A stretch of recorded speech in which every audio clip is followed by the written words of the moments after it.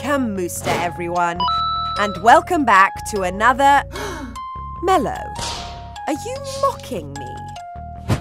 For today's episode...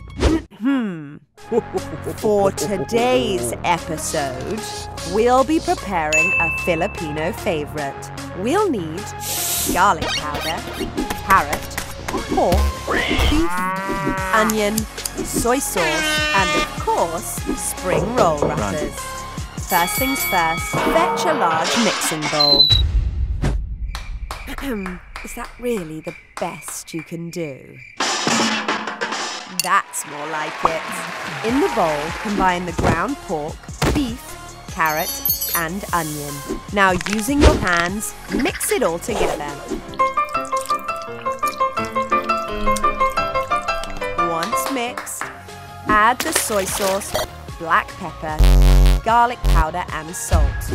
You know what to do. Now, with the filling complete, lay the wrappers out and fill each with a generous helping of filling. I said generous, not gratuitous.